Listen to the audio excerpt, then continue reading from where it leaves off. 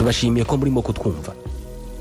Muri iyi minsi hirya no hino ku isi abakunzi b'umupira w'amaguru barakurikira imikino bari kuri za stade hamwe na hamwe batanambaye dupfukamunwa.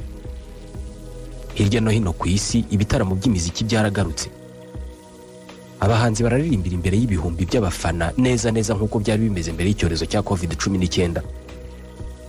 Ku bibuga by'indege hirya no hino ku isi abantu bongeye kubyigana batembera aho bashaka hose.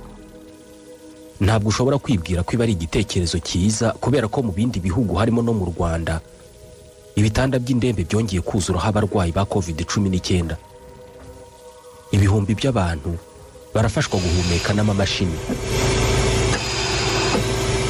Bari mu bubabare bwinshi. Abatarwaye ubuzima bwabo ntabwo ari bwiza kubera ko bararwana no kwirinda kwandura. Mu mwaka umwe ushize COVID-19 yatumye isi yose ihagarika ibyo yakoraga itangira guhangana nayo. Ni indwara yazanye urupfu no gutakaza icyizere. Ubu hamaze kuboneka inkingo z'iyi ndwara. Mu bihugu bimwe umubare w'abaturage bamaze kubona inkingo. Abarenga 1/2 mu gihugu cya mbere cyibasiwe na COVID-19 kurusha ibindi aricyo Leta Zunze Ubumwe za Amerika barakingiwe. Mu Bwongereza ho abakingiwe ni 2/3 by'abaturage bose. Muribuka mu mwaka wa 2020 twese twibwiraga ko nihavumburwa urukingo ubwo tuzaba turuhutse, tuzaba turokotse. Ubu urukingo rurahari ariko ntabwo twaruhutse, ndetse ushatse wanavuga ko duhangayitse kurusha uko twari tumeze rutaraza. Mu bihugu byinshi abafite ababo bafashwa guhumeka n'ibyuma, ibi barabyumva cyane. Leta Zunze Ubumwe za Amerika uyu munsi bafite akazi kenshi ko kumvisha abantu benshi ko bagomba kwikingiza. Mu bihugu bikennye bo bafite akazi kenshi ko kubona inkingo zikingira nibura 60% by'abaturage. Coronavirus yihinduranije yirimo irakwirakwira ku muvuduko munini cyane. Mu mwaka umwe ushize isi yibwiraga ko bizageza iki gihe isi yaramaze gushobora kugenzura iki cyorezo, ariko iki cyorezo gikomeje kugenzura isi. Ni ikihe gisubiza abayobora isi ndetse n'inzego z'ubuzima basigaranye ngo tuneshe iki cyorezo? Buri muntu wese ku giti cye warasabwa iki? Mu bihugu bimwe na bimwe baratekereza ko icyorezo bamaze kugitera umugongo ndetse ingamba z'ubwirinzi ziragenda zikurwaho. Iki ni igihe cyo kubyina intsinzi. Nitwa Ismael Mwanafunzi. Muri iki kiganiro turavuga ku rukingo rwa COVID-19. Icyo rwari rwitezwe guhindura kuri iki cyorezo n'imbogamizi rwagize cyane cyane zishingiye ku kurusangira. Hanyuma ibihugu bisanzwe ari ibihangange mu gukora inkingo nk'Ubuhinde, ni gute byisanze icyorezo cyongeye kubikubita hasi mu gihe inkingo zari zaramaze kuboneka? Iyo coronavirus yihinduranije yiteye ite? Urukingo ruhari rushobora kuyikingira? Ni izihe ngaruka zishobora kugera ku bihugu no ku bantu ku giti cyabo igihe bamanuye ingamba z'ubwirinzi bibwira ko batsinze icyorezo nyamara hakiri kare? By'umwihariko turavuga ku cyo buri muntu ku giti cyasabwa kugira ngo iki cyorezo kirangire. Tubahaye ikaze. Mu mibereho yose twamenyereye nta nimwe itarahinduwe na COVID-19. Iki cyorezo cyahinduye uko tubana, uko twiga, uko dusenga, uko ducuruza, uko tugura, uko dukora akazi, uko twivuza, uko tugendererana. Iki cyorezo cyahinduye uko dushyingiranwa, yewe cyanahinduye uko dupfa. Gushyingura uwazize iyi ndwara ntabwo bigikorwa nk'uko gushyingura byahoze bikorwa, aho abantu bateranaga bakaririra uwabo ugiye bamuherekeje, bagafatana mu mugongo no mu maboko bakomezanya. Uyu munsi muramuherekeza muri 5 nta wegereye undi, mugafata ifoto y'urwibutso mugataha. Uyu munsi icyizere cyacu mu guhinduka kw'ibi ngibi cyubakiye ku rukingo. Ibihugu byinshi bikize byamaze kubona amamiliyoni y'urukingo rwa COVID-19. Dore uko byagenze ngo uyu munsi bamwe babe bafite urukingo, abandi babe bakirushakisha. Umujyi wa Mainz mu Budage niyo urimo icyicaro cy'ikigo gikora ubushakashatsi mu ikoranabuhanga ry'ibinyabuzima, ikigo benshi muri twebwe twumvise cyane muri iyi minsi, BioNTech. Muri iyi myaka ya vuba iki kigo cyamenyekanye cyane mu gukora imiti igezweho ivura kanseri. Mu kwezi kwa kabiri ku mwaka wa 2020 ubwo coronavirus yari itangiye gukwirakwira hirya no hino ku isi, uwashinze iki kigo Bwana Urgusaheni yategetse ko ibikorwa byose by'iki kigo bihagarikwa maze ingufu zose zikerekezwa mu gukora urukingo rw'iyi virusi. Twashyizeho intego eshatu. Mbere na mbere dukeneye urukingo rukangura ubudahangarwa bw'umubiri. Icya kabiri, twari dukeneye gukora amagerageza yemeza ko urwo rukingo rukora kandi rwizewe. Icya gatatu, nuko twari dukeneye umubare munini w'inkingo. Iyi ya gatatu barasa n'abatarayigezeho. Guhera mu kwezi kwa mbere k'umwaka wa 2020, abakozi b'iki kigo batangiye gukora iminsi 7 mu cyumweru, kandi buri gihe bahaga amakuru inzego zishinzwe ubugenzuzi kugira ngo nibarangiza gukora urwo rukingo ruzahite rwemezwa. Urukingo rwari rukiri ku rwego rw'ubushakashatsi, bataramenya niba ruzanemezwa, ariko bahise batangira gutegura uburyo bazakoresha kugira ngo bakore inkingo nyinshi. Ku itariki ya 17 y'ukwezi kwa gatatu mu 2020, BioNTech yasinyanye amasezerano y'imikoranire n'ikindi kigo cy'Abanyamerika gikomeye cyane mu gukora imiti cyitwa Pfizer. N'ubundi bari basanga mu mikoranire, ariko kuri iyi nshuro bwo yari amasezerano yihariye. Muri aya masezerano banongeyemo ikigo cy'Abashinwa gikomeye mu byo gukora imiti cyitwa Pfizer. Guhera mu kwezi kwa mbere k'umwaka wa 2020, ibigo by'ubushakashatsi bigera kuri 200 byari byaratangiye gukora urukingo rwa COVID-19. Abanyamerika, Abanyaburayi, Abashinwa, Abarusiya n'Abanya-Australia bose basaga n'abasiganwa n'igihe ngo haboneke urukingo vuba bishoboka. Ubusanzwe bifata imyaka kugira ngo hakorwe urukingo rushya, gusa iki gihe ntabwo ikiremwa muntu cyashoboraga gutegereza igihe kingana uku nguku. Ibihugu bikize byahise bisuka amamiliyari y'amadolari muri ubu bushakashatsi, ndetse bimwe bikavuga ko intego yabyo ari ukuba ibya mbere mu gukora urukingo. Tuzaba mbere ku isi mu kugira ibigo by'ubushakashatsi mu by'imiti bizakora uru rukingo. Ibi turi hafi kubigeraho kuko turateganya gutangaza urukingo mbere y'uko uyu mwaka urangira. Ku bayobozi b'ibihugu bikize, guharanira ishema ry'ibihugu byabo ndetse no gukwirakwiza amatwara yabo byagize uruhare rukomeye cyane mu ikorwa ry'izi nkingo. Ku rwego rutari rwarabayeho mbere, gukora ubushakashatsi mu by'imiti yahise iba ingingo yo kuganirwaho mu miryango mpuzamahanga yose yo ku isi. Ibi byakururaga impungenge za bamwe ko uku kwihuta mu bushakashatsi bishobora kuzakoma mu nkokora umwimerere w'izi nkingo. Nk'Uburusiya, urukingo bwakoze rwemewe n'inzego zishinzwe igenzura mbere y'uko rukorerwa amagerageza yose akenewe. Tukiri hagati mu mwaka wa 2020, Ubushinwa nabwo bwari bwatangiye gutera abasirikare n'abakora mu nzego z'ubuzima inkingo ebyiri bwakoze. Muri Leta Zunze Ubumwe za Amerika, ubutegetsi bwa Perezida Donald J. Trump bwari burimo gusuka amamiliyari y'amadolari muri gahunda zo kwihutisha ubushakashatsi. Byarangiye za kompanyi ebyiri, BioNTech na Pfizer, arizo zigize urukingo rwa mbere rwemejwe n'ishami rya Loni rishinzwe ubuzima nk'urukingo rushobora gukingira iki cyorezo. Aha ni mu burengerazuba bw'isi. Ku itariki ya 8 y'ukwezi kwa 12 mu 2020, Margaret Keenan, umwongerezakazi w'imyaka 91 y'amavuko, yabaye umuntu wa mbere ku isi watewe uru rukingo rwa Pfizer BioNTech. Uru ruganda rwahise rusezeranya ko mu kwezi kwa gatanu k'umwaka wa 2021 ruzaba rwahaye Leta Zunze Ubumwe za Amerika doze miliyoni 200. Mbere ya Noheli, urundi rukingo rwakozwe n'ikigo cy'Abanyamerika cyitwa Moderna narwo rwari rwemerewe guterwa abantu. Mu magerageza, BioNTech Pfizer yari yagaragaje ko urukingo rwayo rufite ubushobozi bwa 95% bwo gukingira COVID-19, mu gihe Moderna yo yagaragaje 94% by'ubushobozi bwo gukingira. Ibi by'ubushobozi bw'urukingo mu gukingira reka tubitindeho. Ibi byo kugira ubushobozi bwa 94% bwo gukingira ntabwo bivuze ko mu bantu 100 barugeragerejweho 6 banduye COVID-19 kandi bararutewe. Ntabwo ari uko babisobanura.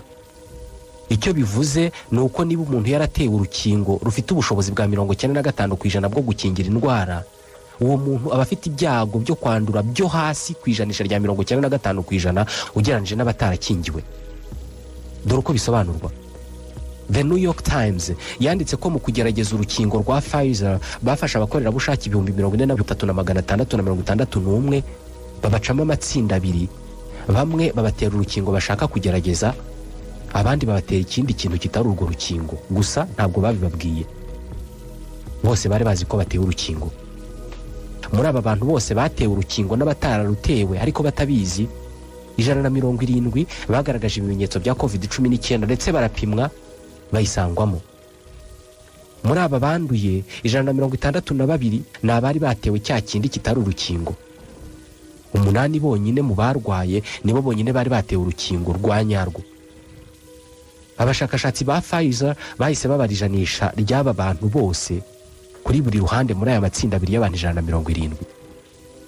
Birumvikana abarwaye batarakingiwe ijanisha ryabo ryagiye hejuru cyane kurusha iry'abarwaye barakingiwe. Nyuma yaho bakoze iby'abanyamibare bita relative difference. Mu kugerageza inkingo iyo bakoze iyi mibare yose bagasanga nta tandukaniro mu bwinshi riri hagati y'abantu batewe urukingo n'abatewe ikindi kitari urukingo, ubwo ubushobozi bw'urwo rukingo buba ari 0%. Iyo mu barwaye nta watewe urukingo urimo, ubwo ubushobozi bw'urwo rukingo buba ari 100%. Mu igerageza ry'uru rukingo rero hari abarwaye bake cyane. Ibi bivuze ko ubushobozi bwa 95% cyangwa se irindi janisha ry'urukingo rwa COVID-19 ritavuze ingano y'amahirwe ufite yo kutarwara igihe warutewe. Niba na mbere y'uko urukingo ruvumburwa hari abantu barwaraga ntibagaragaza ibimenyetso ntibanabimenye, bivuze ko na nyuma yo gukingirwa hari abantu bashobora kurwara muri ubwo buryo ariko bakanduza abandi. Tugarutse ku buryo inkingo zagiye zemezwa rero, mbere y'uko umwaka ushize urangira urukingo rwa gatatu rwa COVID-19 narwo rwaremejwe. Uru ni urwakozwe na kaminuza yo mu Bwongereza ya Oxford ifatanije n'ikigo Abongereza bafatanyije n'Abanyasuwede cyitwa AstraZeneca. Mu igerageza uru rukingo rwemejwe ko rufite ubushobozi bwa 70% mu gukumira iyi virusi nshya ya corona. Iki gihe hari hamaze kuboneka inkingo 3 zose, ariko byahise bigaragara ko hatazaboneka doze zihagije ku batuye isi bose. Ikibazo cyahise kiba ninde uzaruhabwa mbere. Mu bihugu byose haherewe ku bageze mu zabukuru ndetse n'abafite indwara z'akarande.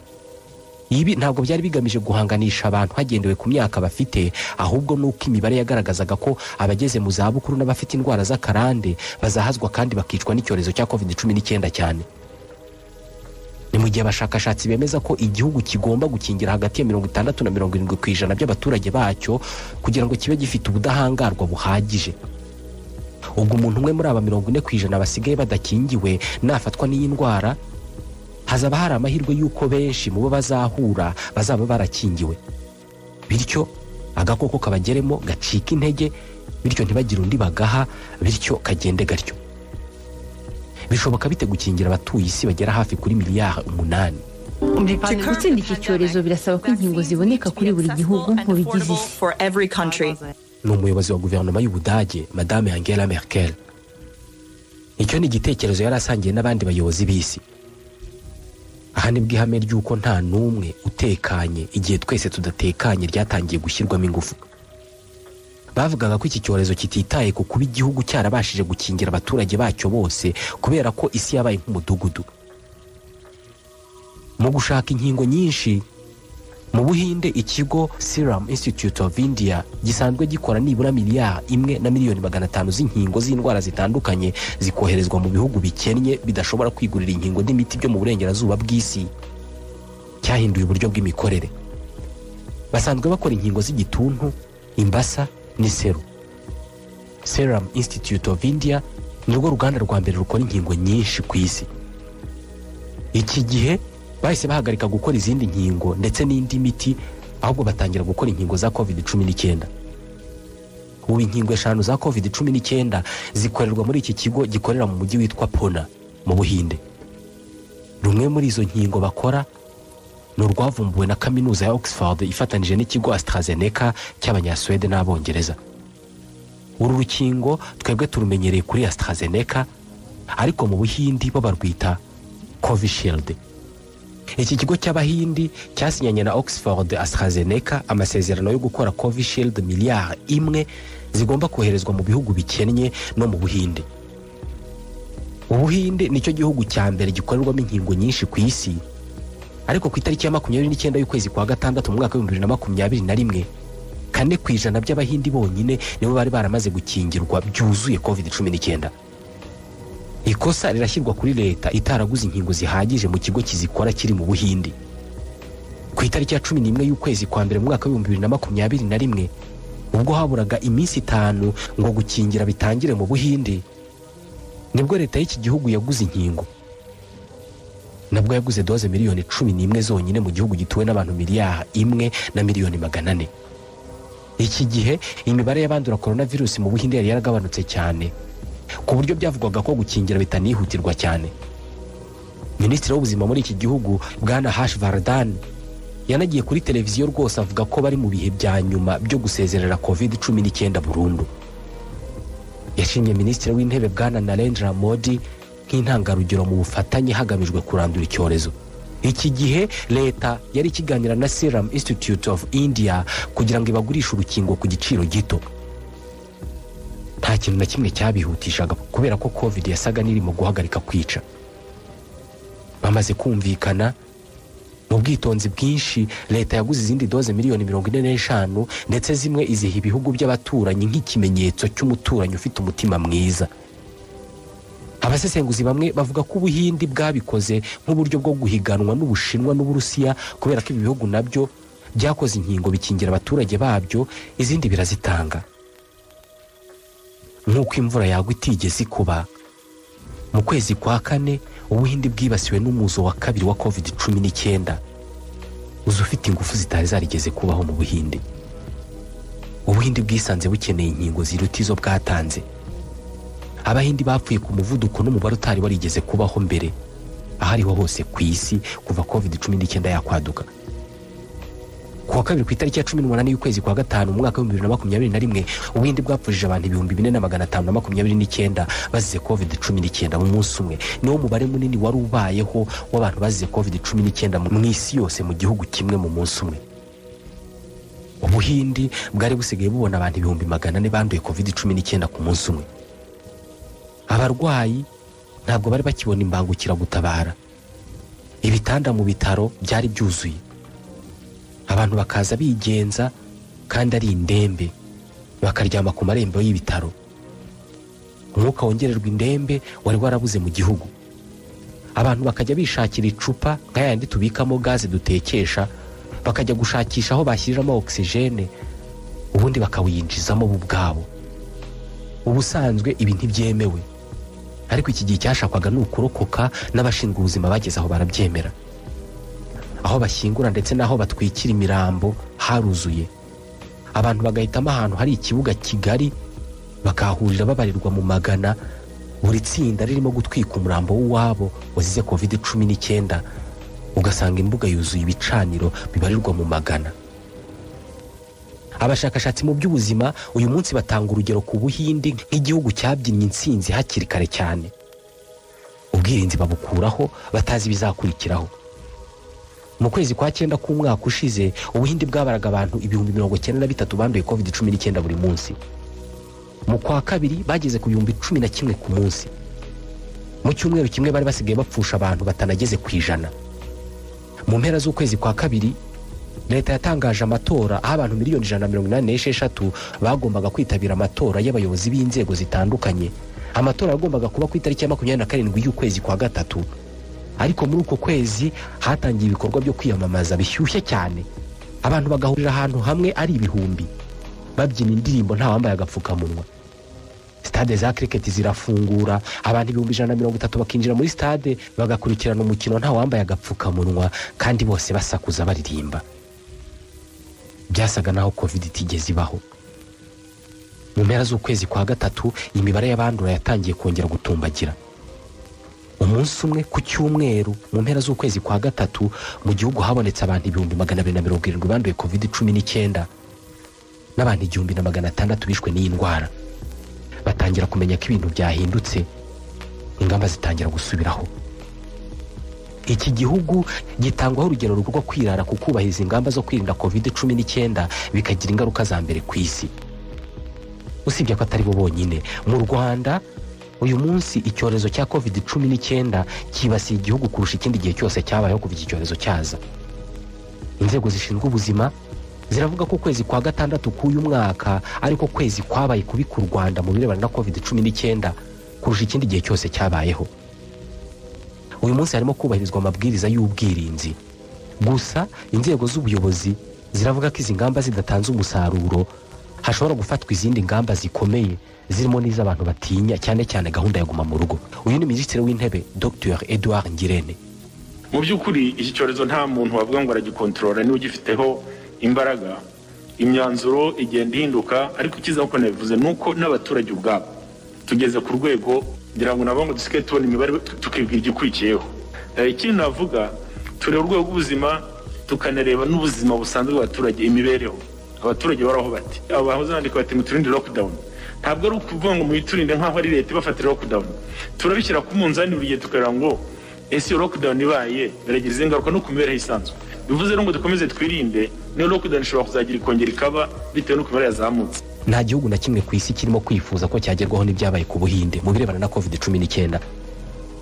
Usibye kwirara mu gushyiraho ingamba, Ubuhindi bunashinjwa kugenda bigura intege mu gukingira iki cyorezo, nyamara byaratangajwe ko urukingo aribwo bwirinzi burambye buhari.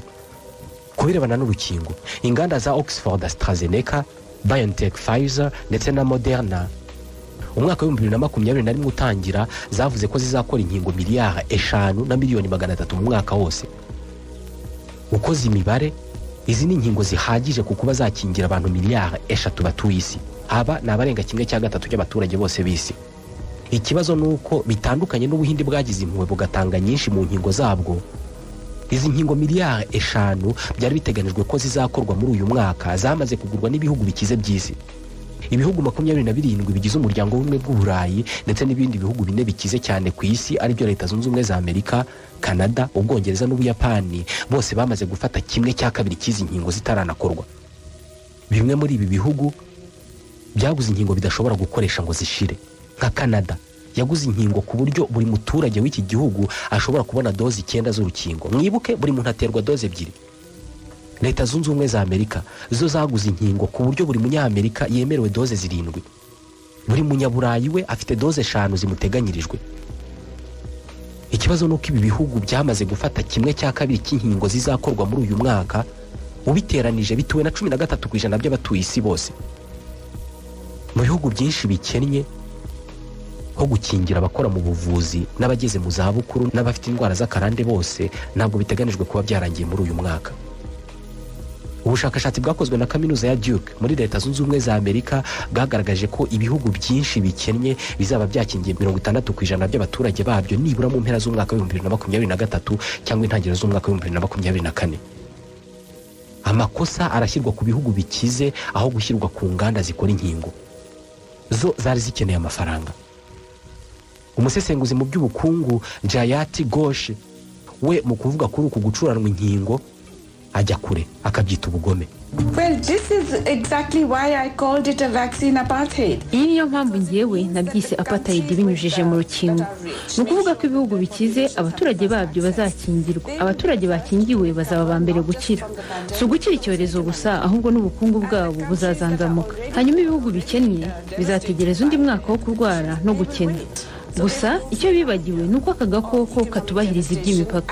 Bityo rero igitekerezo cy'uko uzarinda abaturage bawe utitaye ku bandi bikakugwa amahoro ni igitekerezo kirimo ubusazi. Birumvikana no kwikunda ariko kirenze kuri ibyo n'ubusazi. Ibyo ntabwo byashoboka. Of course selfish, but more than that it's foolish. It doesn't work.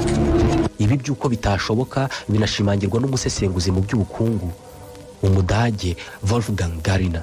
Wenn unsere Handelspartner igihe abafatanyabikorwa bacu mu bucuruzi bazaba barashyizwe ku mavi n'icyorezo, aho ndavuga ibihugu biduha ibikoresho by'ibanze dukenera mu nganda kandi bakanagura ibyo twakoreye mu nganda, ibyo bizaba ari igihombo kuri twe. Mu kwirinda ko ibihugu bikennye byazabura inkingo, mu kwezi kwa 4 k'umwaka wa 2020 ishami rya Loni rishinzwe ubuzima ryatangije ubufatanye bwiswe COVAX. Bumeze nka mituweli mu by'inkingo aho ibihugu byakusanije imisanzu igurwamo inkingo zihabwa ibihugu bikennye. Ni gahunda yumvikana nk'aho ari nziza ariko yajemo ibibazo. Ikibazo cya mbere cyabaye amafaranga. Bari bakeneye miliyari 5 z'amadolari yo kugurira inkingo ibihugu bikennye. Ikindi kibazo cyabaye ko ibihugu byo mu majyaruguru y'isi byagize abarwayi benshi bikenera inkingo nyinshi bitangira kuva muri ya masezerano. ibi bihugu byatangiye kwisinyanira amasezerano hagati yabyo bibiri cyangwa se ibirenze bibiri aho kujya mu bufatanye bw'isi. Ikindi nuko bimwe mu bihugu by'ibihangange nka Leta Zunze Ubumwe za Amerika bitigeze bijya muri aya masezerano.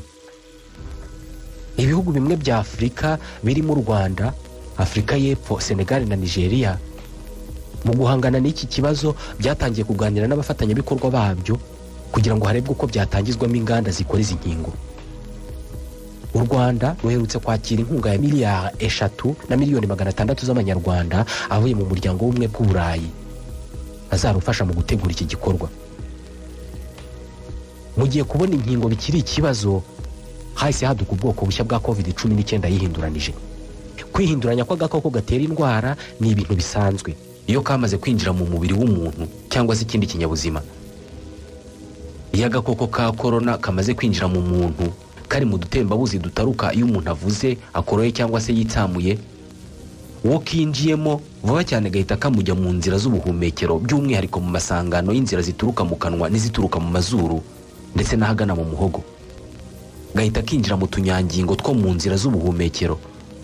Agakoko ka corona by'umwihariko ko gafite utumeze nk'udushinge tukazengurutse, ari two kagenda kagashinga mu kanyangingo k'umubiri kagafata neza. Iyo kakimara kwinjira mu kanyangingo k'umubiri w'umuntu gahita gatangira kubuza ka kanyangingo gukora inshingano zako, ndetse kagatangira kwigana imikorere yako ku buryo akanyangingo k'umubiri kisanga karimo gufasha agakoko kororoka aho gukora inshingano zako za buri munsi. Agakoko gakoresha umusemburo witwa polymerase kakigana imikorere y'akanyangingo k'umubiri ku buryo umubiri ushobora no kutamenya ko winjiyemo n'ako gakoko.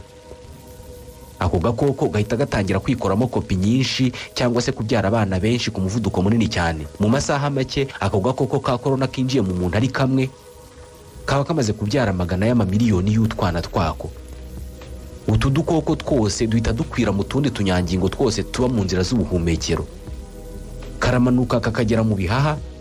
Iyo kakimara kugera ngaha mu bihaha, ibintu birenduka bishinzwe kurinda ibi bihaha bihita bitangira kubabuka, bityo udufuko tuba mu mwuka tuba mu bihaha tugatangira kwangirika ku buryo bidusaba gukoresha ingufu nyinshi kugira ngo dushobore kugeza umwuka mu maraso, kubera ko ariyo nshingano yatwo. Icyo gihe umwuka mwiza wa oxygene utangira kuba muke mu mubiri kubera ko amaraso aba atakiwubona uhagije, ndetse umwuka wanduye utangira kuba mwinshi mu mubiri kubera ko ibice bishinzwe kuwukuramo biba byacitse intege. Aha nibwo umuntu atangira kunanirwa guhumeka, bakamushyiraho imashini zimufasha. Iyi nzira yo kororoka kw'aka gakoko ntabwo itandukanye n'iyo gakoresha gashaka kwihinduranya kugira ngo kave mu bundi bwoko bushya. Muribuka uburyo twavugaga agakoko iyo kakimara kwinjira mu kanyangingo k'umubiri karekura umusemburo witwa polymerase ugamije kugafasha kwigana imikorere y'akanyangingo. Ni nk'uko nawe wakwinjira mu rugo rw'umuntu, wagera iwe ukagira imiti umutera kugira ngo ahite ahagarika gukora ibyo yakoraga ahubwo atangire gukora nkawe neza neza. Rimwe na rimwe rero iyo coronavirus yohereje iyo polymerase mu kanyangingo, habaho amakosa atuma za mpinduka zitagenda nk'uko bisanzwe, ka gakoko kagahita gahinduka kakamera nk'aho kabaye gashya. Aha niho bavuga ngo agakoko kihinduranije, aribyo byitwa mutation. Gashobora kwihinduranya kaba kabi cyane kurusha ka kandi ka original cyangwa se k'umwimerere, cyangwa se zikaba impinduka zitagira icyo zitwaye gikomeye. Iyo zibaye impinduka zituma ka gakoko kaba kabi cyane, haba hari ibyago by'uko uburyo bwo kukarwanya buhita butakaza ubushobozi bwo kukanesha. Inkingo zavumbuwe ugasanga zakorewe ka kandi k'umwimerere, ariko ako gashya zikaba ntacyo zagakoraho kubera ubukana gafite. Ibi nibyo birimo kubaho uyu munsi.